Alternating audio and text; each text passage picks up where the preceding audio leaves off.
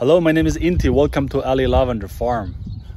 Our farm is a lavender farm, a lot of lavenders, but we also have a mesquite tree in our property. Look at this, it's beautiful. At the entrance of our lavender farm, on the two sides of the road, we have a lot of mesquite tree. Mesquite tree give a lot of shade to your property, and also it's very good food source for squirrel and other animals, rabbits, because they produce a lot of beans. The beans looks like this. Look at this. And in each bean have a lot of seeds, and seeds is really hard, and they're gonna drop on the ground.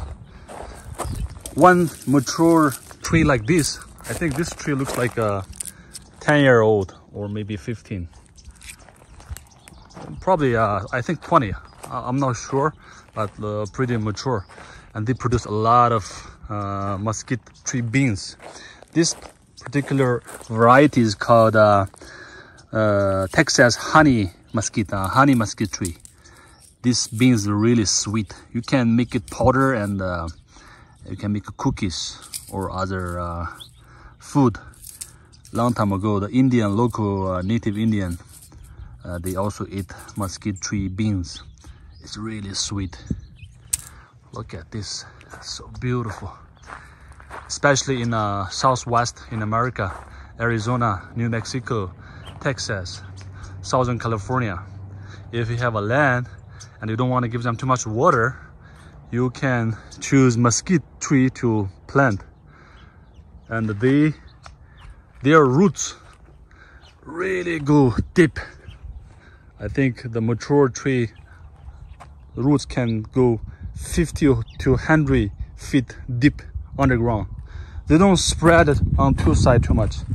They like to go deeper. That's the reason. Another reason, they are very drought tolerant.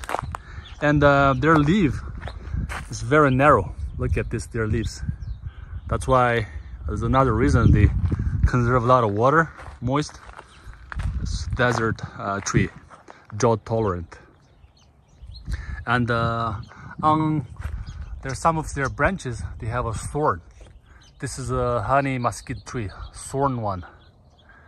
There are also thornless mesquite tree in Chile, South America. I haven't seen any thornless one, but this is our mesquite tree. Here is a thorn one. Look at this thorn. But as long as you don't cut the branch, they don't drop the branch on the ground. They only drop their leaves or their beans, not the branch. So don't worry about the thorn. If you trim your tree branch, you clean up them quickly, so there's no worry about the thorns.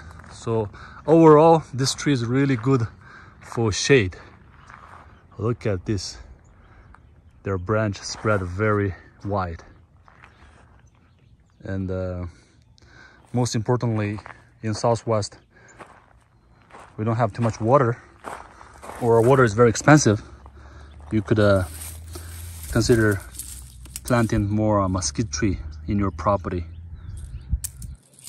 If you wanna have a mesquite tree from seeds, I'm selling seeds on Amazon.